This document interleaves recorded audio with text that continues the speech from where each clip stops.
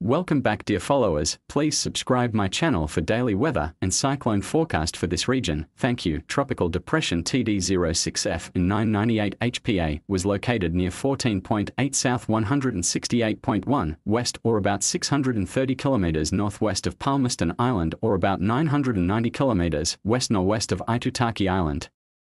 TD06F is expected to intensify into a Category 1 tropical cyclone in the next 24 to 48 hours.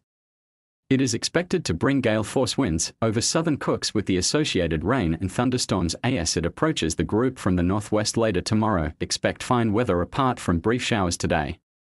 Rain and thunderstorms developing from the northwest as TD06F moves closer to the group later tomorrow. Moderate to fresh southeast winds increasing 45 km per hour tomorrow. Winds expected to eventually increase to 65 km per hour later tomorrow. Moderate to rough seas today. Rough to very rough seas with heavy swells from later tomorrow. Poor visibility in areas of heavy rain and thunderstorms from later tomorrow. Expected impacts from later tomorrow.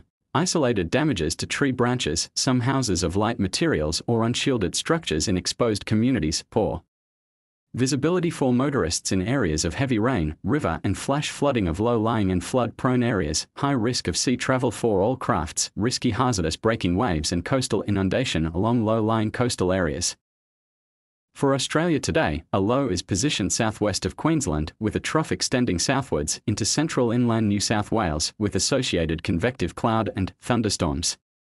Significant mid to upper level cloud is present around the system, streaming southwards over much of New South Wales and eastern Victoria. A cold front lies from a low southeast of Tasmania through eastern Victoria, joining with a trough over South Australia, the south of the Northern Territory, and into the Pilbara in Western Australia. An upper level disturbance is generating mid to upper level cloud over coastal South Australia and Victoria. Onshore flow is producing low level cloud along the south coast of Western Australia, southwestern South Australia, northeastern New South Wales and parts of the Queensland coastline.